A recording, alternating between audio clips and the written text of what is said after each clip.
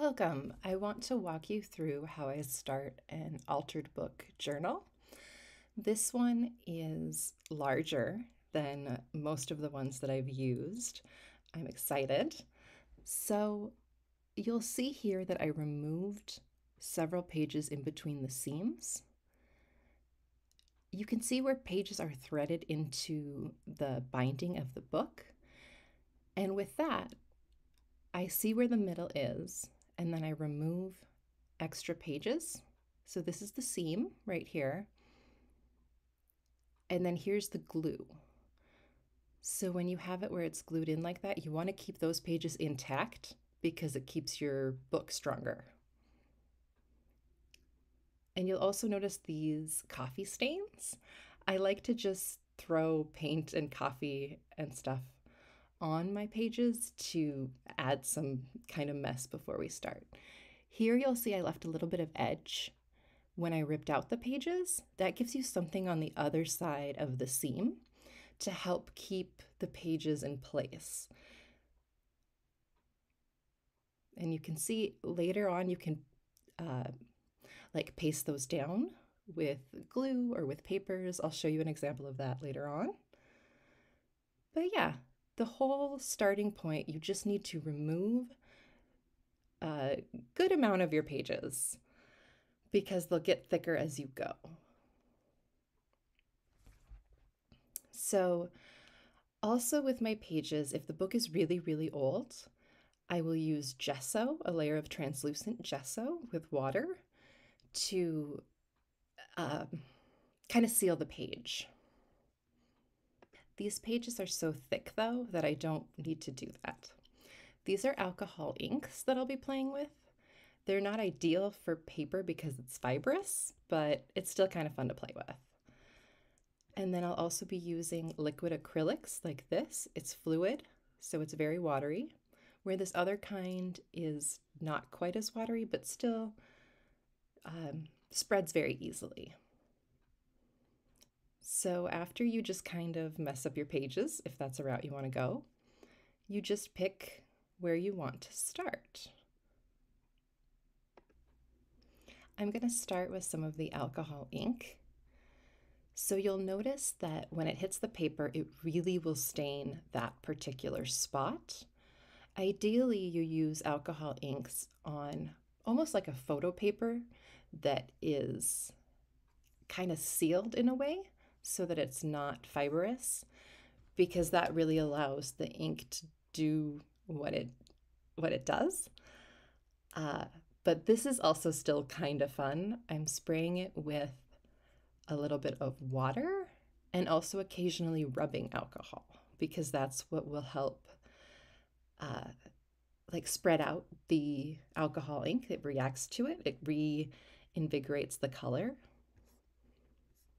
I love drips, so I'll tend to move the book at a lot of different angles to allow various drips and color blending, that sort of thing. And right now, I'm just using different pages and splashing various colors around. I'm ready to let this dry for a little bit. And so what I'm going to do is set it up on its side like this, and then just kind of spread out the pages so that there's air in between them and they're not stuck together. If you want, you can also use something like wax paper to make sure that the pages don't stick together as they're drying with the paint color. And now it's dry through the magic of editing. So at this point, I just pick any spread that I feel like working on. I'm going to play with a little bit of mixed media here. So I'm using matte medium. It's liquidy, and it's a really good form of glue, as well as being an extender for acrylic paints. If you need your acrylic paint to be more watery or more fluid, then you can add matte medium to it. But right now I'm using it for this tissue paper. Tissue paper is great because it has a translucency to it, which I really enjoy. You'll notice that I put a piece of wax paper underneath this page, so in between the two pages that I'm working on. That helps prevent stuff from spilling over to the back It will still a little bit sometimes, but it helps prevent too much. So when you work with tissue paper, you want to be very aware of how your brush will cause things to rip and tear if you're too rough. This can be a great texture, having those tears and rips, but if you want it to be smoother, then you just use a light press of the brush to help get out any air bubbles and securely attach it to the page. But you really only need to go over it maybe once with a semi-damp brush. If you want to increase the opacity, so that means make it less see-through, or in this case, make it a deeper green, you'll notice that by just folding the paper over on itself, it makes those places darker with the paper. It can also add some interesting folds and textures. And you'll notice over on my right here, the paper that I'm not gluing down is lighter, and that's because it's dry. So once I move over to that part, slowly, so I'm adding some glue and I'm spreading that around to make a pretty even layer. And then as I'm pushing the tissue paper down, I'm allowing it to be wrinkly and kind of bunched up and messy.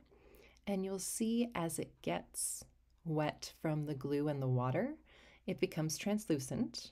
So you can see the pictures underneath it. But it also gets darker like this. So you'll be able to tell the areas that you've already dampened with your brush and glue and water and the areas that you haven't. So that prevents you from going over areas that are already too wet and then risk ripping them if that isn't a look that you're going for. I'm also being very intentional about pressing down along the seam because what I'm also using this tissue paper for is increasing the durability of the pages. So it's almost pretty tape or yeah, I guess tape works. But because the papers are now attached to this tissue paper that goes across, and now I'm going to time lapse through just finishing up gluing down all my tissue paper because you don't have to see that all in real time. So now I'm bringing in some Higgins ink, which is a water-based one as opposed to the alcohol inks. And I'm just dripping it out with the little dripper and then spreading it out with this fan brush. And I really enjoy that it's also translucent because it gives you a hint of the book page behind it. And it also will collect in the tissue paper in different ways. So the pigment will kind of build up in the creases because of the water.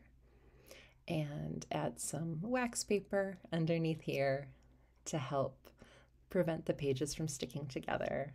These are drips of the fluid liquid acrylic. You'll notice it's very liquidy and it's also a little more opaque. And I'm still using the fan brush. You can really use whatever kind of brush you like. I think that the fan brush can provide an interesting texture, especially if you're doing some crosshatch. This is a more full-bodied, thicker acrylic paint. So I'm adding some of that to change up the texture, and you'll see it's also opaque. So it's completely possible, if you prefer, to just cover up entire sections of the original book pages. I'm sticking with greens and blues, kind of a cool color scheme here, just to avoid mucking up my colors by mixing cool and warms. The biggest takeaway right now is to just remember to play. Enjoy what you're doing. None of this matters. This is all just for fun because it's enjoyable to see how different colors blend together and the different textures you can make and how you can make additions to the pages that are already there in interesting ways. I can't emphasize enough that there is no wrong way to do this. Just follow your joy and your playful nature, and you may not like it, but it's never wrong. This is a piece of tissue paper that's actually a pattern. So if you do any sewing, you'll recognize that I think this might have been a pocket at one point. And because the paper underneath was already damp with paint and matte medium from the green tissue paper, I really only needed to go over it with a little bit of a damp brush to press the paper down to stick with all of the paint.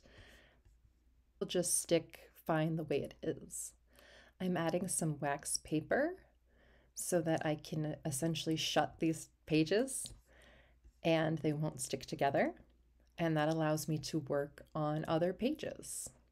Another fun thing is if you have old books that you have from a thrift store or just, old from when you were a kid or something like that, they're really fun to cut up and take little pieces to collage to make a new image.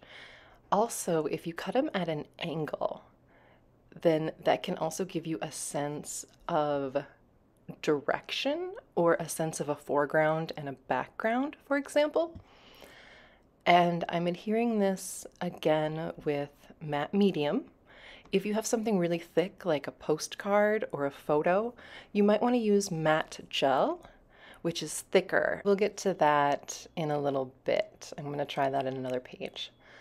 So you want to make your paper kind of damp before you adhere it to the page. I like to just spray it with a water bottle on both sides. I find that that helps to saturate the paper so that the glue isn't what makes the paper wet. You'll find if you just let the glue, if you glue dry paper down, it'll tend to wrinkle because it's absorbing the moisture from the glue, and then that will make your paper kind of warp and wrinkle in ways that you may not want.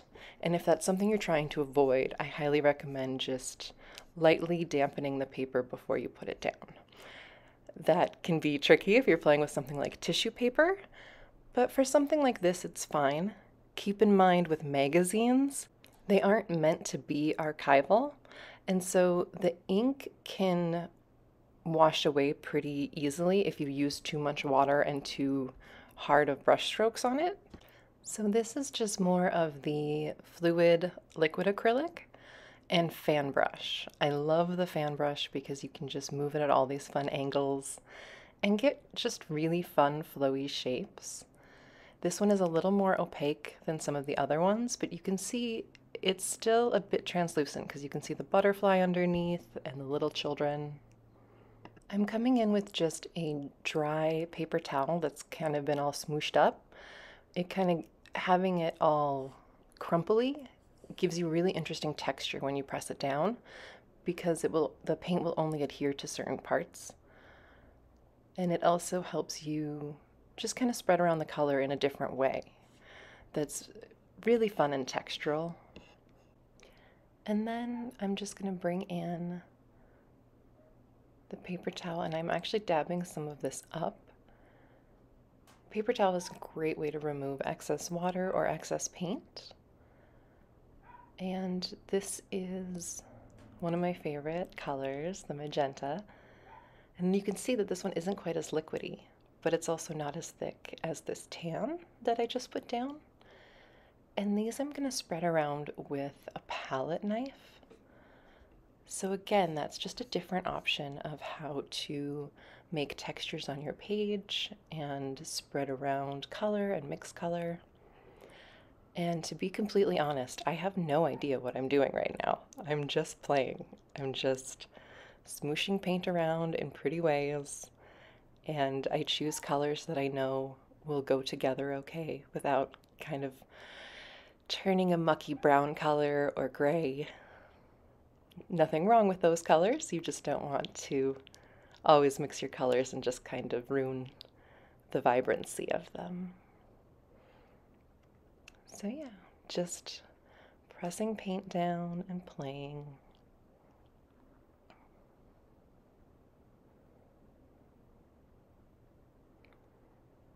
A little more matte medium, and we'll put down this little brick wall picture. It doesn't matter what kind of brush you spread around your adhesive, and in this case my adhesive is matte medium.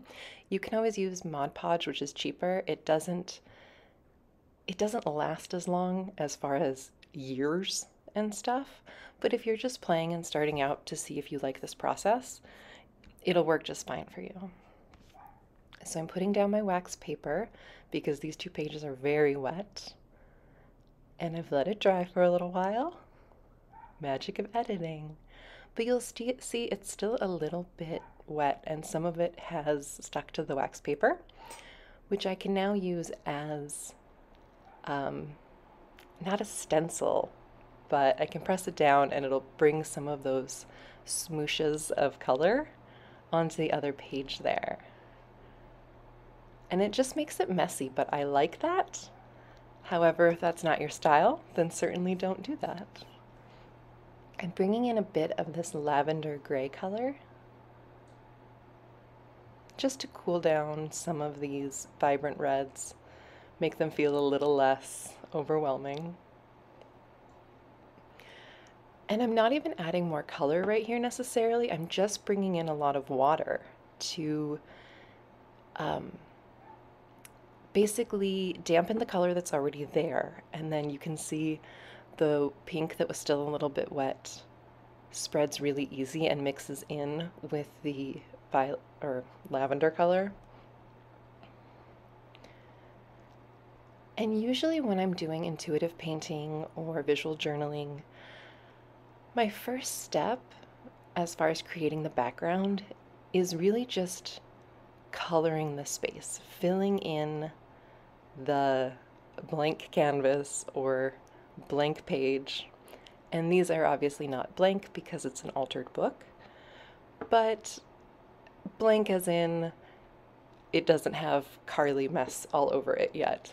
And so I just try to get something going on every page to develop a background. And all of it might not show when I'm done with the pages or when I'm done with an intuitive painting, but it doesn't matter because it's really just enjoying what I'm doing.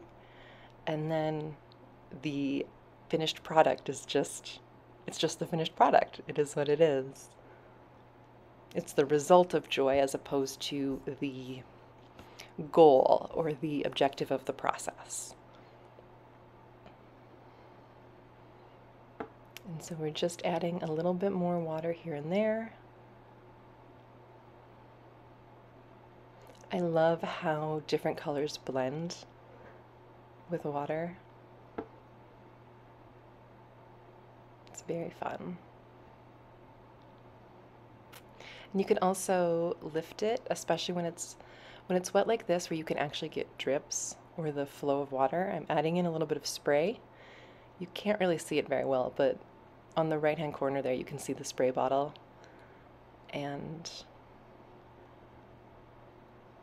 spraying onto the wet paint also helps move it around for drips and that sort of thing. If you're just looking for, mixture of color. And here I'm just going in with the dry paper towel again and just picking up some of the color. And you'll see there's certain places where the paint has already stained the paper, especially where the alcohol ink was. That stains really well. And I'm just kind of gradiating the colors together at this point. I don't really have an agenda. I'm just kind of playing and doing what looks fun or what feels like, it might look neat for the colors or whatever. And just spreading this paint around a little bit with the paper towel. That's the joy of this process. You get to use your hands or palette knife or crazy brushes. or paper towels, stencils, whatever you can find that makes marks you can use. So now I'm going to let this dry for a while. Again, I'm setting it up on its side, and you'll see this teal page that I'd worked on earlier is still very damp.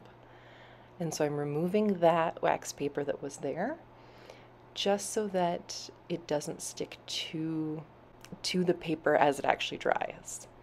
Because if it is very, very damp when you have the wax paper there, it will attach to the wax paper some. You can get it off, and it's usually not too big of a deal.